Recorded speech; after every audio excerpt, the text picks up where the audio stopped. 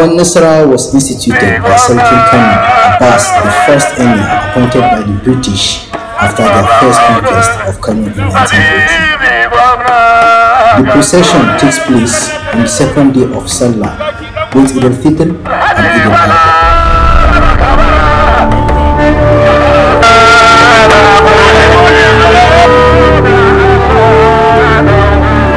His palace from Durbar before 8 AM. Like all the other processions, it is led by the Makam Kano and stops briefly by his Nasarawa palace, where he prays at the tomb of his grandparents. He then heads to the government house, where he is received by the chairman of Taroni Local Government Council District Head, who is one of his Hakimai,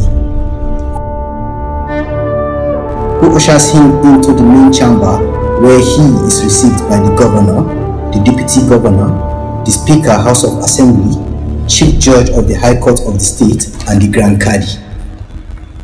Khalifa SANUSI LAMIDO SANUSI 2, wanda aka naɗa wa sarautar sarkin Kano a shekara na 2014. Ya ziyarci gwamnoni biyu a yayin da yake mulki kafin ya sauka a hawan Nasarawan da yake. His Excellency Dr. Rabi Musa Kwankwaso and His Excellency Dr. Abdullahi Umar Ganduje, the present sitting governor.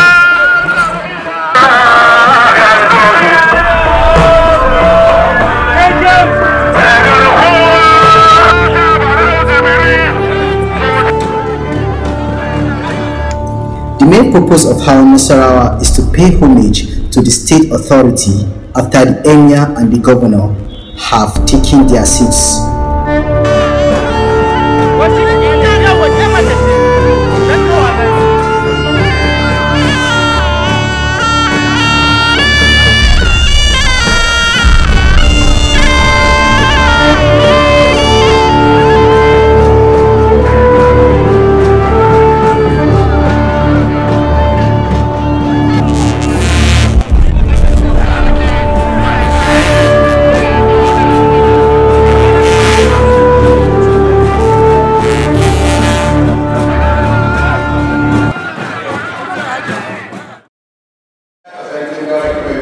All the Hakimai pay traditional homage to the emir sitting by the side of the governor, while the palace slave officials respond by chanting Gashika in Hausa, greetings to the title holder after all greetings and homage paid.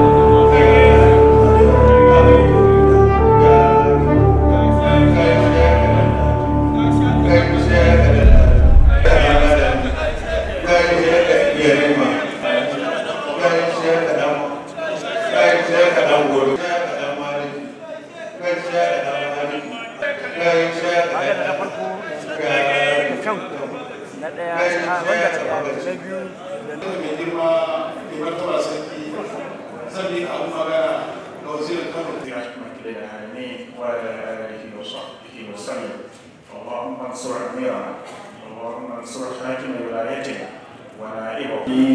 اياك نعبد واياك نستعين، اهدنا الصراط المستقيم صراط الذين انعمت عليهم وتب علينا انك انت التواب الرحيم ولا حول ولا قوه الا بالله العلي العظيم.